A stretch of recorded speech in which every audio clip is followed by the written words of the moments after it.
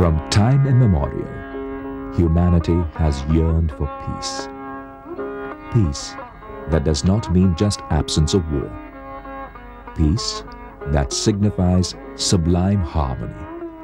Men at peace with themselves, and nations at peace with their neighbors.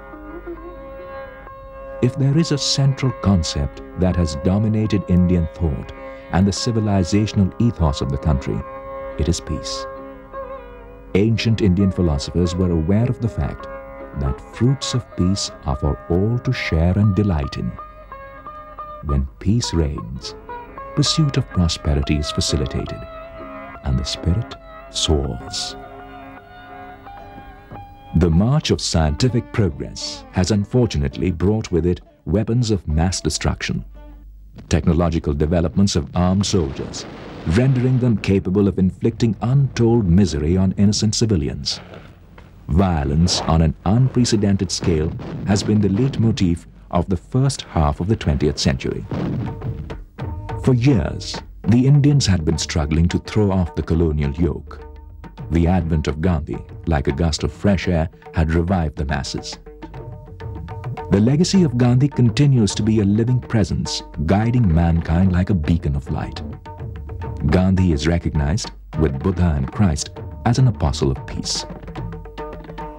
It was Nehru who suggested, before anyone else, a standstill agreement in 1954 to suspend nuclear testing and move towards disarmament. The Indian stand has ever since been unequivocal. We stand for peace and global disarmament. Peace is indivisible and can only be enduring when it is based on a just and equitable world order. Discriminations and disparities can only subvert peace. To safeguard peace, Nehru fashioned the policy of non-alignment. And to keep India outside the conflict, to combat militarization, and to slowly but steadily extend the area of peace, India pioneered non-alignment, which won enthusiastic adherence, and soon the idea became a powerful movement. Countless underprivileged have been enabled to enjoy the fruits of peace. Hundreds of millions today have access to better nutrition, better health, and access to education. Tribal communities residing in remote corners of the country have gently been brought into the national mainstream. Those condemned to live in servitude and bondage before independence have broken the shackles that fettered them. No one today is prepared to accept an existence that is deprived and degrading. Peace has meant restoration of national pride and dignity for the individual. Years of peace have witnessed a steady march of progress. India and Indians have always been in the forefront of this battle for peace. However, we must never forget that only a peace between equals can last. Where there is no brotherhood and equality, there peace cannot prevail, not for too long.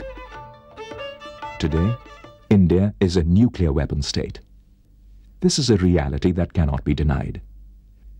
India becoming a nuclear weapon state is consistent with its policy of peace. We do not intend to use these weapons for aggression or for mounting threats against any country.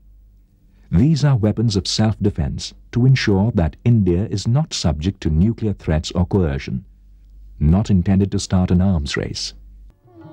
1/6 of mankind cannot be denied its legitimate place in the Comity of Nations. Our nuclear policy has always been marked with restraint and openness. Indians have never violated any international agreement.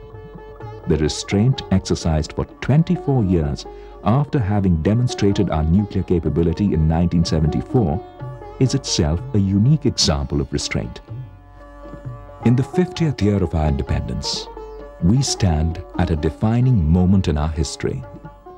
The revolutionary Indian mystic and internationalist, Sri Aurobindo, talked of a religion of humanity, a religion that would permanently abolish war, cruelty of all kinds, and the degradation of any human being, eliminating the oppression and exploitation of man by man. The spread of this new faith cannot be achieved by treaties and covenants. It is only the passion for peace in the minds of men that can rid the planet of the scourge of war.